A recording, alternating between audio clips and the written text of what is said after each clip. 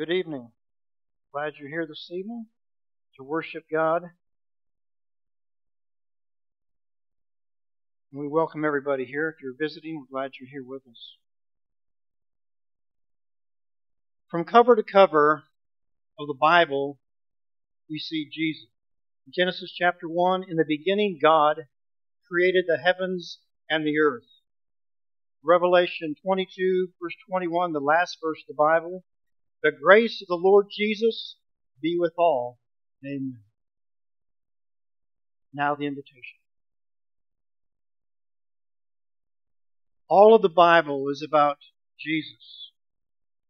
God's revelation to us, we would know the only true God and Jesus Christ whom He has sent. I've had a series of lessons, a short series of lessons from the prayer of Jesus in John 17, and so some of this is review, or you may hear some of the same things, and besides, I have nothing new to say that's not been preached before. This is a time of year where people give gifts, where a lot of the world is thinking about Jesus more than usual, and we should be glad that they are. But a lot of times they just know partial knowledge of God. They know some stories of the birth. We can be the same. We want to be a people that keep knowing, learning to know more about our great and awesome God. I love the song we just sang. I requested it. It's one of my favorites. And I get choked up every time I sing it because it's just majestic. Because our God is awesome. He should just cause us to marvel. It should cause us to want to obey Him. Many years ago when I was a young boy, I can't remember how old I was, but during this time of the season, some lady gave the Heatwole family a present. It was a time of giving, and so we opened up the present, and it was the game of life. How many of you know the game of life? How many of you played the game of life? How many of you have played it as often as I have? You don't know. My dad hated that game. I could not get my dad. I think he played half of a game and he quit. I don't know why. I mean, he's a farmer. It's like there's no cows in this thing. There's no milking. There's no burning weeds. There's no A-ing ditches. There's no setting tubes. And none of that's in there. It's not real life. I don't know. He just wouldn't do it. My brothers and I played it often. And you have this wheel in the middle, and you spin it, and you get the number, and you go to college or you don't go. Well, you can choose at the beginning. But you choose, which car you're going to drive and what color it's going to be. There's a few choices you have, but most of it is chance. And you're spinning that thing around, and the whole goal of that game is to get to the end of life. And you win by being what? Millionaire. And not maybe more than a millionaire, because you got to have more than the other millionaire. Right? The whole purpose of that game, that gift was, it's about fun, and we've had lots of fun through the years. My wife and I, we write on there all the time who played the game, who won the game. It's just a family tradition. But there's nothing about that game of life that talks about the God of life. Nothing. It's just secular. And you only win by having the most money. Sounds like a lot of people in this world. In John 17, before Jesus went to the cross, He prayed to the Father, and He prayed things which we have seen in the Bible have been recorded for us. It's a high prayer of God to God. Jesus spoke these things, and lifting up His eyes to heaven, He said, Father, the hour has come. Glorify your Son, that the Son may glorify you, even as you gave Him authority over all flesh, that to all whom you have given Him, He may give eternal life. This is eternal life, that they may know you, the only true God, and Jesus Christ, whom you have sent. Now, I had a lesson about this a couple of weeks back, but I'm kind of delving into it a little bit more. So let's consider a couple things. So Jesus spoke these things. And eternal life is knowing the only true God. And if knowing the only true God is eternal life, isn't it really important that we know this God? Isn't it really important that we know Him? It's not just about knowing about Him, it's knowing Him. Oh man, that doesn't look very good. Anyway, that's up there. By His creation, we learn to know some about God, right? From Genesis chapter 1, we've read that so many times. In John chapter 1, the same book of which prayer is, in John 1, and what's your name? George. I almost said Caleb. You said Caleb this morning. I blew my little brain off. But George talked about this morning. In the beginning was the Word, and the Word was with God, and the Word was God. He was in the beginning with God. All things came into being through Him. Apart from Him, nothing came into being that has come into being. In Him was life, and the life was the light of men. Jesus was in the beginning, so we see Him in verse 1 of the Bible and the last verse of the Bible. From first to last, the Alpha and the Omega. Isn't that amazing? Jesus is seen throughout the Bible. So God created the heavens and the earth. Turn your Bible to Hebrews chapter 1. There's another scripture we've read many times. But I'm not going to apologize for reading again because it's the Word of God. It's part of His revelation to help us know who He is. In chapter 1 of Hebrews, God, after He spoke long ago to the fathers and the prophets in many portions and in many ways in these last days, has spoken to us in His Son, whom He appointed heir of all things, through whom also He made the world. There it is again. He is the radiance of His glory, the exact representation of His nature, upholds all things by the word of His power. When He had made purification of sins, He sat down at the right hand of the Majesty on high.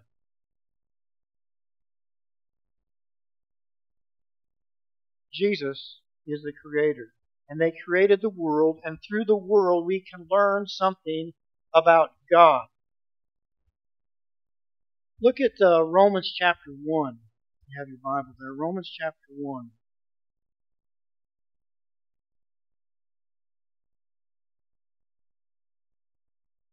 In verse 18, for the wrath of God is revealed from heaven against all unrighteousness, all ungodliness, and unrighteousness of men who suppress the truth in unrighteousness, because that which is known about God is evident within them, for God made it evident to them.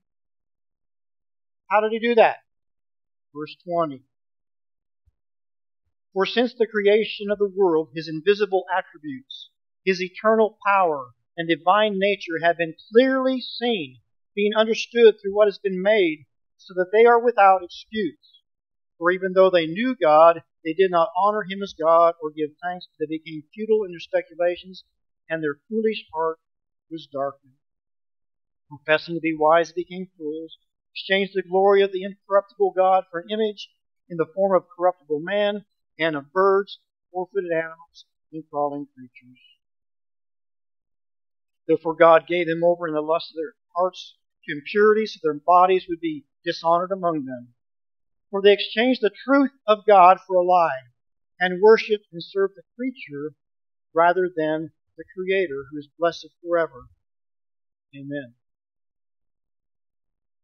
The creation teaches us about God, but it is not the full revelation of God.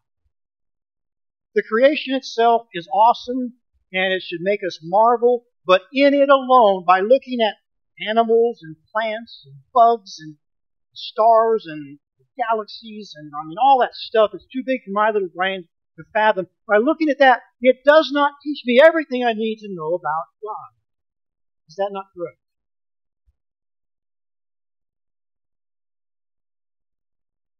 Turn your Bibles to Job, please. Job, chapter 38.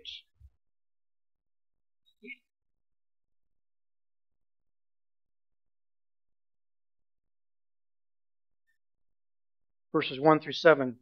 Then the Lord answered Job out of the whirlwind and said, Who is this that darkens counsel by words without knowledge? Now gird up your loins like a man, and I will ask you, and you instruct me. Where were you when I laid the foundation of the earth? Tell me if you have understanding.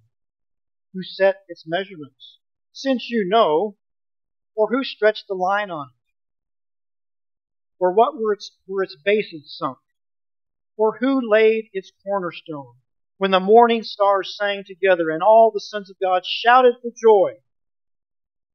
So God is saying here, you don't know much unless I tell you. You really don't know a lot unless I reveal who I am. Isn't it man's tendency to, we grow up and we started really innocent like these little children. Wes, you want to hold him up? He's got his binky in his mouth. He looks so innocent. And he looks like a football fan. And someday he's going to grow up and be a man of God with our help. Right? As he keeps learning the knowledge of God. When you're little, you don't know everything. You got to keep learning, keep learning. A lot of us are little, and we need to keep learning and learning. I need to keep learning. God is saying, you don't really know a lot about me until I let you know. A lot of times man thinks he knows so much when he knows so little. Well, let's look at the next slide. Job 38. Look at verse 35. Start verse 34. Can you lift up your voice to the clouds, so that an abundance of water will cover you? Can you send forth lightnings, that they may go and say to you, here we are? I just like that verse. God is telling Job, you can't do that, but I can. I can tell the ocean, I can tell the ocean do stuff, I can tell the sky to do stuff, I can tell lightning to strike there, and it's going to say, here we are, God. We're at your bidding. We will strike where you want us to strike. God's knowledge really is too wonderful for me. But I need to keep trying to learn. I need to know more and more about this awesome God that we serve. So how do we know the only true God? It's certainly by nature, but there's more. It's by the words that God speaks. And I think George talked about that today too. The words of God are important. Jesus is the Creator. He is the Word of God. And when He speaks, things happen. God's words, Jesus' words, are not just babblings. They're not nothings. My brother Mike and I, in our younger years, used to have fun just saying silly things to each other. We would make each other laugh, We just say silly things that make no sense together. And I'm not going to give you an example because I might mess up and say something I shouldn't. But we would say just rambling things, and we'd say them back to each other, just words that were words, but they made no sense put together. God is never like that. God's words always have sense and direction and purpose. They are not idle words. In Hebrews chapter 1, we just read about that. God speaks to us through the prophets in many portions and in many ways. God takes the initiative to tell us who He is. And that's called grace. The grace of God to bestow on us knowledge of who He is. God took the initiative. Even in the Garden of Eden. You and I marvel that Adam and Eve could be in the presence of God Himself and still listen to a liar and think that his counsel is better than the Creator's. But men do the very same thing today. Satan has a system of knowledge that he's putting out on people, and it's twisted, it's a little bit of lie, it's a little bit of truth. And he's very successful. He's really good at it. Very good at it. God is not silent, and by His grace He spoke. God spoke to the prophets, and they spoke to man. By the way, it doesn't say here that priests. God spoke, through the prophets and the priests. No, the priests speak to God for us. The prophets spoke from God to us in many portions and in many ways. The Old Testament is not fairy tales. The Old Testament is not men's tales. They are words from the Creator Himself. I recently did some work for a man, and he works out of town sometimes, and while he was out of town, he was in a restaurant, and some guy saw him eating there alone, and he walked to him and said, I don't know why he came up to him, but he just struck up a conversation about the Bible. And this customer of mine said, yeah, he came up to me and he just started talking. He says some things about God, and then this guy said, well, I've been thinking about going back to church. My customer's telling me this. And then the guy said, oh no, don't do that. Do not go back to church. That New Testament stuff makes no sense. It's nothing. It's just lies. What you need to do is just pay attention to Genesis, Exodus, Leviticus, Numbers, Deuteronomy. That's where everything is. You just focus on that. You don't need to go to church. You don't need all that New Testament stuff. The New Testament is basically garbage. There are people actively out there seeking to devour other men. Satan is always trying to mess us up as well. It can be little things as well. God's knowledge is revealed in the Scriptures, and we need to be those who listen to it. The Old Testament was stepping stones. It's learning. We learn about God gradually through the Old Testament. Jesus came, He said, I did not come to abolish the law, but to fulfill it. Fulfill it. Matthew 5, verse 7. If you would, turn your Bible to 2 Peter chapter 1. 2 Peter chapter 1.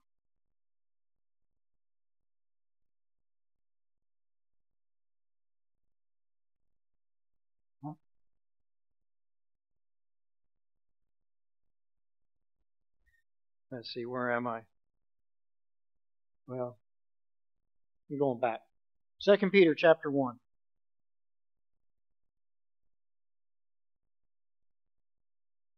Verses 16 through 21.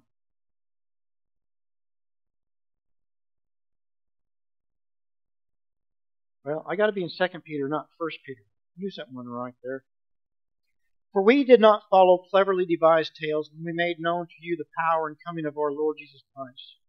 But we were eyewitnesses of His majesty, for when He received honor and glory from God the Father, such an utterance as this was made to Him by the majestic glory, this is my beloved Son, with whom I am well pleased. We ourselves heard this utterance made from heaven, when we were with Him on the holy mountain. So we have heard the prophetic word made more sure, to which you do well to pay attention as to a lamp shining in a dark place, until the day dawns and the morning star rises in your hearts. But know this first of all, that no prophecy of Scripture is a matter of one's own interpretation. For no prophecy was ever made by an act of human will, but men moved by the Holy Spirit spoke from God. We are the people that believe that. We believe that the Old Testament Scriptures, the prophets spoke from God Himself. And we do well to listen to those words. They mean what they said. God means what He said. I marvel sometimes at Adam and Eve again. But see, they chose to listen to another message. There may be some here today or tonight that are listening to some other message that is messed up about the Word of God. Maybe you don't believe Jesus is the Son of God. Maybe you don't believe He is God. All these verses we've been talking about have shown in some form or another that Jesus was in the beginning and He's the Creator. He's also the Savior. 2 Timothy 3:16 says all Scripture is inspired by God, right? All Scripture. Profitable for teaching, for reproof, for correction, for training in righteousness, that the man of God may be adequate, equipped for every good work. So, why is knowing the only true God essential? I put a couple points on here. You'll get ahead of me, and that's okay. But it's essential for acceptable worship. Remember in Acts chapter 17 when Paul's going through Athens and he sees all these idols?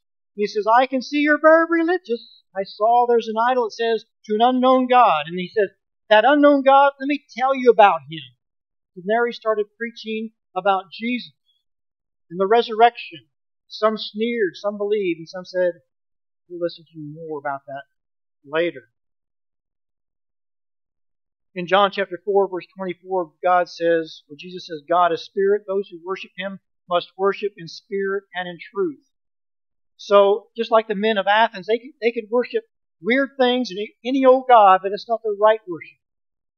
True knowledge of God shows true worship. We need to believe that God is spirit, and we need to worship in spirit and in truth. That's why the things that we do here, we take seriously. That's why week after week, we want to partake of the Lord's Supper because it's in the book. That's why we sing, because it's in the book. That's why we listen to the Word of God, because that's what we see in the book. That's why we pray. That's why we give. It's also why we don't do some other things, because they're not written in the book. Well, in Exodus 32, you probably know where I'm headed there. The first high priest, Aaron, allowed the people to influence him and forget the knowledge he had of God so far. And they said, we want a God. Where's this Moses? He hadn't come back. We want a God. Make us a God. Aaron said, okay, rip that stuff out of your ears and I'll make you one. Isn't that crazy? Here's a man who knew God to some degree. His knowledge was not perfect, but he knew in the Almighty. He saw what God had done, and he fashions a calf out of this gold. I don't know how long that took to do that. And then he says, then the people see it and they say, behold, the God that led you out of Egypt. What an insult to the God of heaven.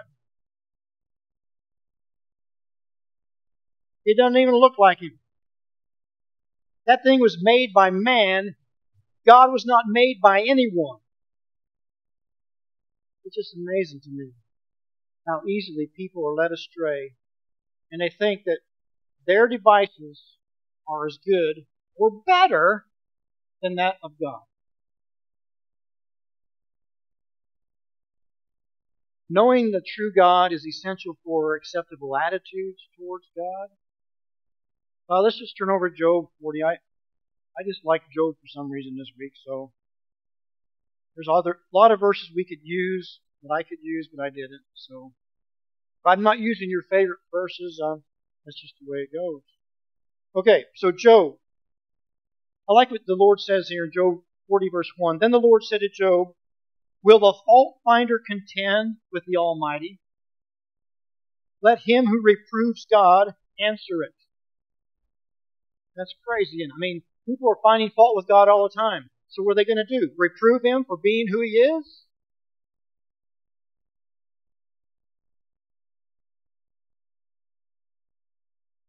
I'm pretty sure I shared this with you one other time, or two other times, or 20 other times.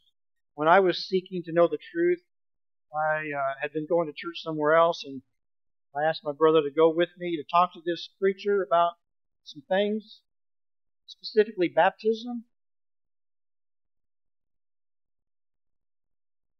And this man got so mad at the end of the whole thing. He was red-faced, and he says, I will go to my grave not believing you need to be baptized to be saved.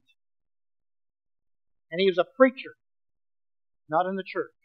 But that stuck with me so powerfully. I was like, it says it right here.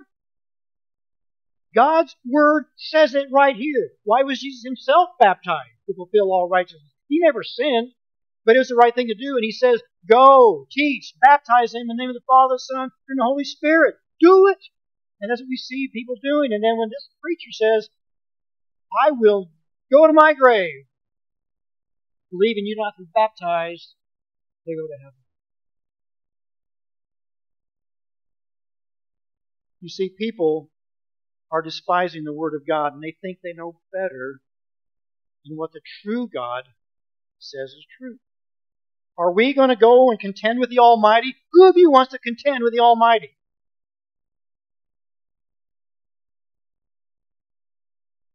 But I would like to say this, that if you have not yet been baptized into Christ, you're banking that you can. If you've not been obedient to God Almighty and what He says for us, His revelation of who He is and His love for us, I sent my own Son on the cross to die for you, and you are rejecting that? There is no hope. There is no way to heaven, according to the knowledge of God we have in the Scriptures. In John chapter 12, verse 44 through 50, let's turn back over there real quick. John chapter 12.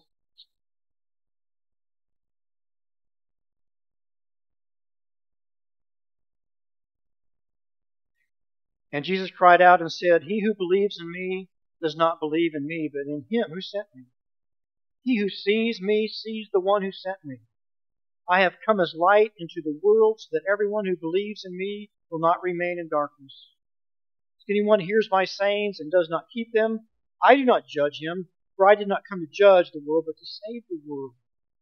He who rejects me and does not receive my sayings has one who judges him. The word I spoke is what will judge him at the last day.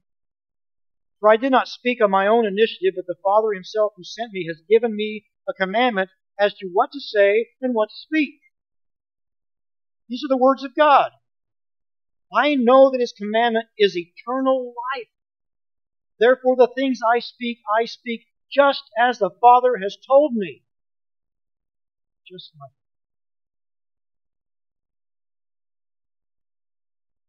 in Mark chapter 16, verses 15 and 16, Jesus said the words of God here. He said to them, Go into all the world and preach the gospel to all creation. He who has believed and has been baptized shall be saved, but he who has disbelieved shall be condemned. Satan has a belief system as well as God, not the same. The father of lies is telling us we do not need to be baptized. The father of lies is saying you don't need to do everything God said. The father of lies is saying you can go before the Almighty God who created heavens and the earth, the galaxies, the universe, the oceans, the monsters of the sea. You can go up against that God and you can win without Jesus. We can't. Men pay close attention to the devil's revelations, closing their minds to the heart of God, the love of God, and the grace of God. Satan sells his product at huge discount prices. With him, every day is black. Black, dark, and bleak. Discounted prices. I'll discount the Scripture. We'll cut off this one. We'll snip this one out. Discount. You can make it to heaven. We're all going to the same place. I hope not.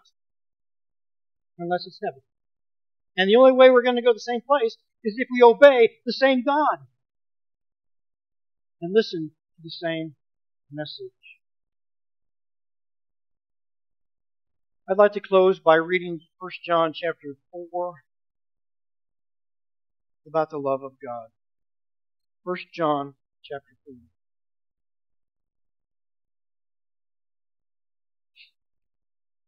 Verse 7 says, Beloved, let us love one another, for love is from God. Everyone who loves is born of God and knows God. The one who does not love does not know God. There's a word about knowing God again. For God is love. By this the love of God was manifested in us, that God has sent His only begotten Son into the world, so that we might live through Him. In this is love, not that we loved God, but that He loved us, and sent His Son to be the propitiation for our sins. Beloved, if God so loved us, we also ought to love one another. No one has seen God at any time. If we love one another, God abides in us, and His love is perfected in us. By this we know that we abide in Him, and He in us, because He has given us of His Spirit. We have seen and testify that the Father has sent the Son to be the Savior of the world. Whoever confesses that Jesus is the Son of God, God abides in Him, and He in God. And we come to know and have believed the love which God has for us. God is, and the one who abides in love abides in God, and God abides in him. And by this, love is perfected with us, so that we may have confidence in the day of judgment, because as He is, so also are we in this world. There is no fear in love. Perfect love casts out fear, because fear involves punishment. And the one who fears is not perfected in love. We love because He first loved us. If someone says, I love God, and hates his brother, he is a liar. And the one who does not love his brother whom he has seen cannot love God whom he has not seen. And this commandment we have from Him, that the one who loves God should love his brother also. We could just keep reading. This is an awesome text. Whoever believes that Jesus is the Christ is born of God, and whoever loves the Father loves the child born of Him. By this we know that we love the children of God, whom we love God and observe His commandments. For this is the love of God, that we keep His commandments, and His commandments are not burdensome. For whatever is born of God overcomes the world, and this is the victory that has overcome the world. Our faith. Who is the one who overcomes the world but he who believes that Jesus is the Son of God? The book of John, the book of 1 John are written so that we may know God and that we may know we have eternal life. Did I say everything? Yes. Well, sort of. Essential for eternal life. That's the last slide. Same as the first, with one question added. Do you know Him? If we know Him, we will worship Him. If we know Him, we will listen to Him. If we know Him, we will have faith in Him. If we know His Word, we will know error from truth. If we know Him, we can fight off the schemes of the devil that is after each one of us. Do you know Him tonight? I wish we could just sing that last song again. The one we sang before I started. And just sing it again, right? Because God is so awesome. It's all about Jesus from first to last. He's the Creator, and He created it all for us. Why would He do that? For people that make up their own gods. He has hope in us. He believes that there will be faithful children of God sprout up from the book that He has written. Are you one of those? Let's stand together and sing. If you have any need, let us know.